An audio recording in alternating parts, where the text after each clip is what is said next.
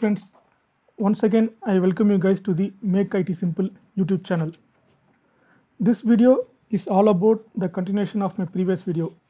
I can say part 3 from my previous video, which is setting up the HTTPS SSL certificate for Nginx on AWS EC2 Linux Instance using Docker and Let's Encrypt. I have given the video link of my previous video in the description section. Just go through that video first and come back to this to get a full flow of your project. I will give you a short heads up of my previous video and will get into this video. In my previous video, I explained how to serve our application using HTTPS certificate and also like how to have a valid domain name. We overcome those issues using AWS Certificate Manager and AWS Route 53. AWS Certificate Manager is absolutely free, and for domain name, I used Namecheap to get my domain and routed the domain traffic using Route 53. If you noticed in that video, I did the changes for my application that is hosted in AWS ECS backed with EC2 instance. Usually, it has one or more instance or task running behind my ECS. The traffic will be routed using Elastic Load Balancer. So we added certificate and domain name for that load balancer. Now come to another scenario. Instead of using ECS, most of them are using EC2 only for the testing, demo or personal use. After deploying their application in EC2, if they browse a URL, it will serve with HTTP only because certificate is not installed in that server or machine or instance. Now in this video, let's see how to install SSL certificate in EC2 Linux machine using Docker and serve the application using HTTPS while browsing. The very first step or prerequisite for this demo is like launching an EC2 Linux instance with the Docker and Git installed in it. I have created with the free tier instance, so it's absolutely free. And also like you have to create a domain name and hosted zone, which I explained in my previous video itself. I will give you a short heads up like what we will do in this video here itself. In the EC2 machine, I will be running a Nginx from the Docker images as a web server and will configure the Nginx to use the SSL certificates. Who will provide the SSL certificates? To get SSL certificates for our machine or website, you need to get it from a certificate authority. Let's Encrypt is a certificate authority. So they will provide a free certificates to us, and also they provide a client called certbot, which is available as a Docker image, which can be used to automate the generation and the renewal of SSL certificate. What this certbot will do is, before issuing the certificate, it will check whether there is an entry or not in Route 53 hosted zone. In technical terms, it will be explained as the certificate bot will perform a challenge in which it communicates with our DNS and expects certain outcome. Then only it will issue the certificate. There are two types of challenges. One is HTTP and another one is DNS. Right now we are going with HTTP challenge. For DNS challenge, I will be showing in another video. Let's get into the demo. So this is my EC2 machine. I have created with the free tier, and this is my public IP.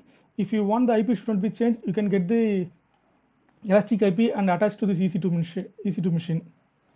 And this is the mobile XTOM I am using to connect to the machine, EC2 Linux machine. You can use any other SSH client like Putty or anything over there. And I have installed Docker in this machine, so I can give Docker --- version. It will say like Docker version and Git version, and I also installed Docker Compose. Docker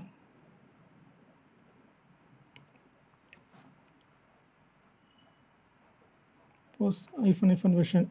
Okay, so everything is fine. Now the very first step is like we need to have an entry in our hosted zone. So this is the hosted zones, a Route 53 dashboard, and the hosted zone. I'll be making an entry for my application or for my IP instance. So what I'm doing is like I just copy this public IP address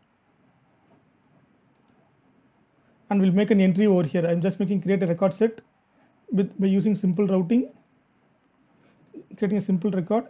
So this is subdomain. What I'm doing is like for this testing, what I'm just giving test.karthikcc.demo.xyz, and it will attach it out to my IPv4 address, and the endpoint is like IP address. I'm just giving the IP address of my EC2 machine. Just creating the records, and that's it. Now if you browse this pins, it will route to my machine IP of this machine, but it doesn't have anything over there. Now we'll get into our EC2 machine. Over here I have everything in my GitHub repo, so just I'll be cloning this GitHub repo in my machine. Just git clone, and I'm cloning it. In the left side, if you refresh it, you can able to see the folder docker nginx. So I'm just going over this folder, docker nginx, change directory. Okay, if you want, you can able to see this folder and files over here. So this is a docker compose file. We'll see what it has in the docker compose file. It just have an nginx setup file only, doesn't have much more over here. And in docker compose.certificate file, it has the docker image of certbot, which I said, right, the Let's Encrypt provide a client called certbot. So it has in the docker, and this is a command which it will help us to generate a certificate. Here, instead of this domain, you need to give your domain, and also like email, you need to provide your email. Then only it will send the mail during the expiration of the certificate. For renewal, it will be get useful. I'm just closing it. And what you can do is like, first we'll run the Nginx server and let's see whether it is up or not. So for that, what I'm doing is like, I'm just giving the command docker compose up. I want to build it, and I am giving Nginx, the name of the image over there, and it is pulling up from the code. Let's see. Okay, it is getting started. Now let's browse our application over here.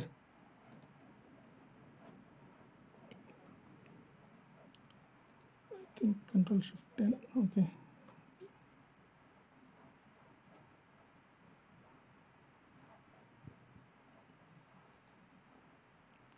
It will serve with HTTP. Yeah, see here, it is serving with HTTP only, and it is my Nginx server is coming up over here, and you can able to see it is not secure. Now our demo is like, we need to make it as more secure by installing a certificate. Now what we'll do is like, again we'll be going to the mobile XTROM. In another terminal, I'm installing a certificate. For that, I am running the command docker compose -f, the compose file name docker compose. Before that, I refresh this terminal over here. You can able to see here docker compose. The file name is okay. Before that, I need to navigate to that folder. Then only I can able to run the docker file. Change directory docker. Now I can run my command docker compose.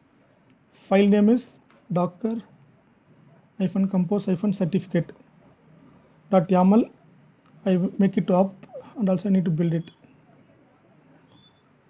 Let's see what it's doing. Again, it will pull the image, and if everything will works fine, means you can able to see the certificate generated, and this container will get stopped itself after installing a certificate. Yeah, it's see, right, successfully received the certificate. And also as I said, right, I make the challenge as HTTP challenge, so it will make a request like whether there is any record set in the our routed 53 host zone or not. So it will check the challenge, and once it is fine, and it will receive the certificate, and the certificate will be saved in this location.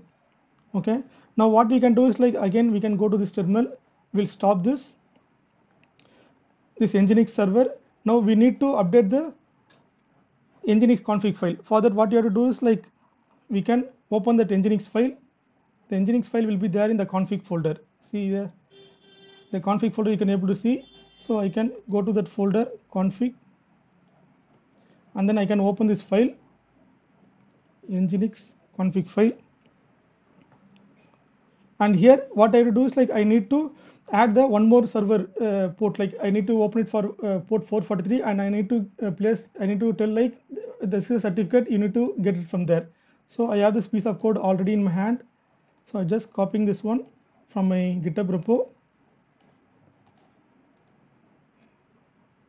just copying it. Here I need to update it. For that, I'm just giving insert command, and I'm deleting it all the lines.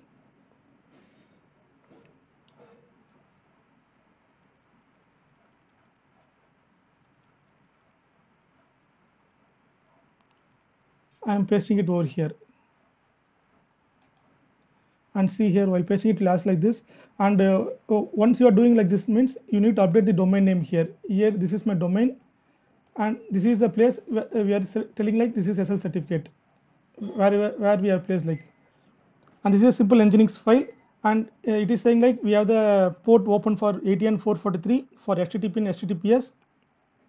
If anyone tries to run the application, I think it has been not working fine. I'm just removing it.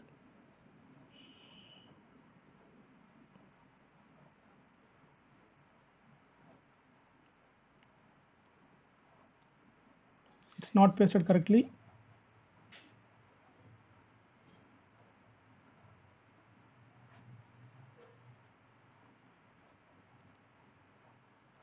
Okay, I'll be getting this code from here.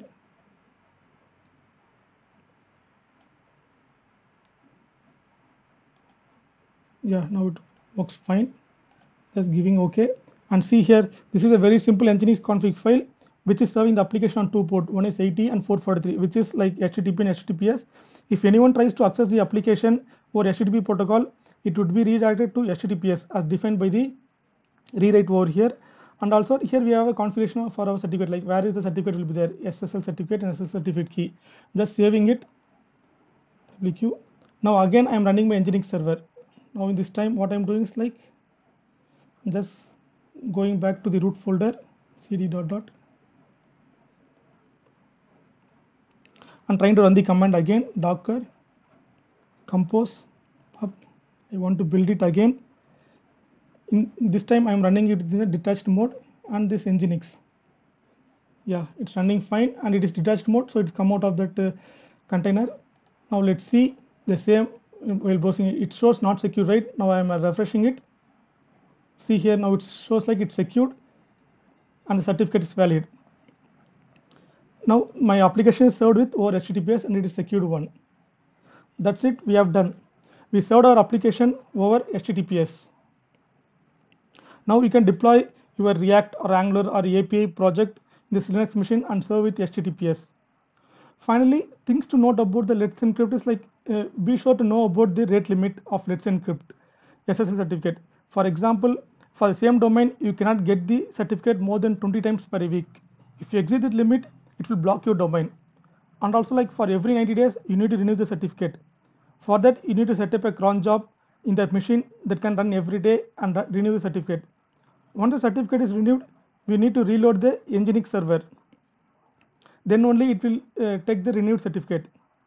So these are things you need to know about the Let's Encrypt. Okay friends, let's see in another video. Have a good day.